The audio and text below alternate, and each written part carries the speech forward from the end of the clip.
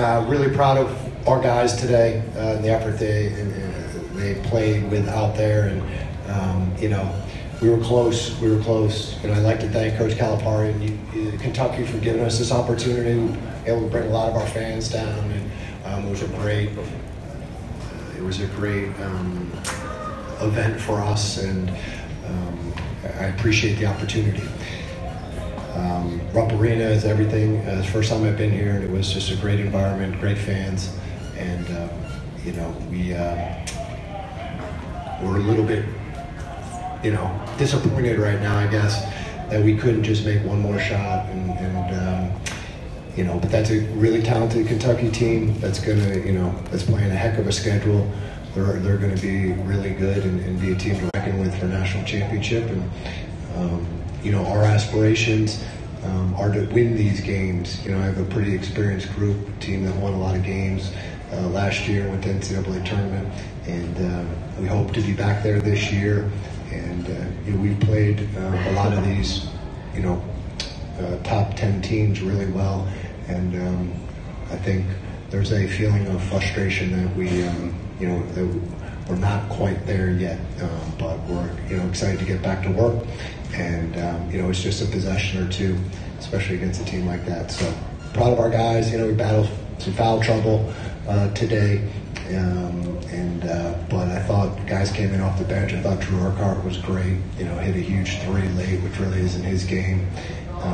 But really proud of our team, and looking forward to getting back to Burlington and continuing to get better.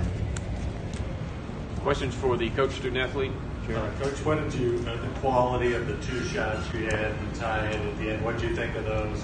And if I could ask just like a follow-up, wondering about youth and experience, how much that was something that you thought could work to your game?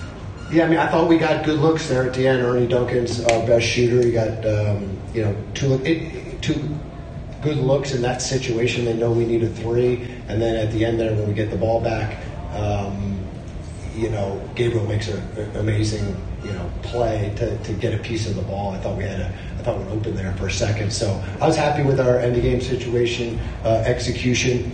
That team is really big and long and athletic, so they don't give you many clean looks. Even though I'm sure they have more breakdowns than they want, they're able to recover from those. We had a couple. What we thought, especially I thought the first half, we didn't do a good job of. You can't replicate that in practice. I thought we were getting to the rim, and we had a couple of clean looks that they came in and blocked late, or we rushed a little bit. So credit to them, But as far as experience versus youth, I thought that was going to be a big advantage for us. Our team is experienced, have won a lot of games, have played a lot of big games, and this is a lot of these guys' second college basketball game, and I don't care how good you are. It takes a little while to adjust to the college game. And, again, you got one of the best coaches in the country, if not the best coach in the country, and he's doing a great job of getting these guys up to speed. Could you talk a little bit about, it seemed like you were able to get to the basket pretty much at will. Can you talk about how you were able to penetrate Kentucky's defense as much as what you did? Yeah, a lot of that was just guy sitting next to me is just, he's special, and he can get to where he wants on the court. He has an amazing ability of finishing. We spread our bigs help the cause, because we have bigs that can shoot threes, so it spaces the court out, so it allows teams to have to decide, if they're going to help at the rim or if they're going to stay home on shooters. And so I think the combination of our big skill set and just the ability of Trae Bell-Haynes, I thought Steph Smith, who played in his first game, I thought he had a huge play late to get Drew an and one where he got downhill. So Cam Ward, who's our other kind of penetrating guard, rolled his ankle and wasn't available in the second half. So I think it's a combination of those two things. It's hard to guard in today's game, in space. Okay, just a follow-up on that. Going into it, were you thinking point guard matchup was something you guys wanted to take advantage of, or was it just how the game unfolded? Yeah, no, we didn't look at any matchups thinking we wanted to take advantage of anything. that's how we play. I mean, we played today like we play, and a lot of people probably haven't seen us, but that's how we play. And this guy's, Trae Bell-Haynes is the player of the year in our conference, so when he's out with foul trouble, that hurts, because you can see what he can do when he's out there and not having to worry about fouls, and so he's got to do a better job of staying out of foul trouble. We need him on the court. Trae, could you talk a little bit about the Kentucky defense and what you thought about it? Obviously, they're really good. I think Coach touched on them being able to kind of hide their deficiencies because of how long they are, especially certain lineups 1 through 5.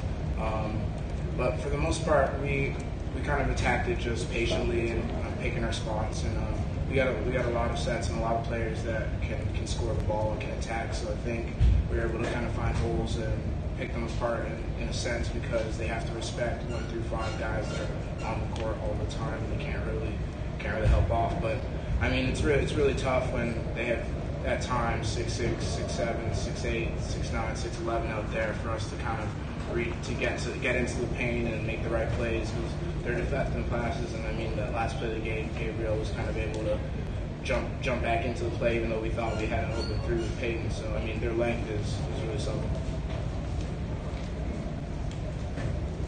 Coach, after this game, you guys have some pretty tough games against other top mid-major teams coming up, like St. Bonaventure and Bucknell. And can you just talk about how this game prepares you to go on and take on some of these teams and games that will really help boost your resume? Yeah, right. Yeah, we have a really challenging non-conference schedule, and we at this point we're looking to play anyone, anywhere, anytime, and 12 of the 15 games are on the road, and we do play some really good teams. So we're we like to challenge ourselves that way. League play, we're one big league, so we understand league play is everything. So we need to make sure that we understand exactly who we are by the time league comes around, and the only way to do that is to play the best teams you can play. And we'll watch the film, and there'll be stuff obviously a lot we need to take from this game, and prepare for Bradley on Thursday.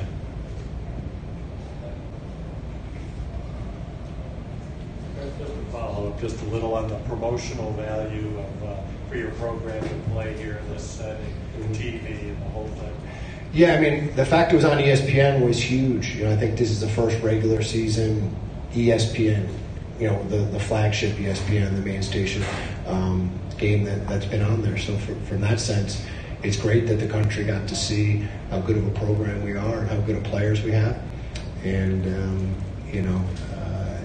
that certainly helps. And then playing Kentucky, which at Rupp Arena, for our fans, it's a great opportunity for our school. It's a great opportunity to see what the best of the best looks like from a facilities and investment standpoint. And certainly they have some of the best players in the country. So it's always good to kind of see what the top teams are doing and the best facilities look like, and how things are run.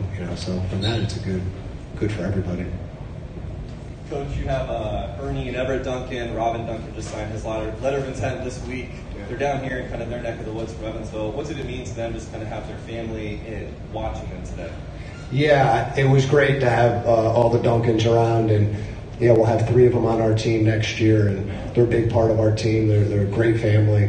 And, we have a lot of Midwest kids now, and we part of scheduling too is finding good, really good opponents, but also so kids can get close to home and play in front of family and friends. So for the Duncans, a couple hours away, this was a good opportunity for them and for their family and friends. So I'm glad it worked out.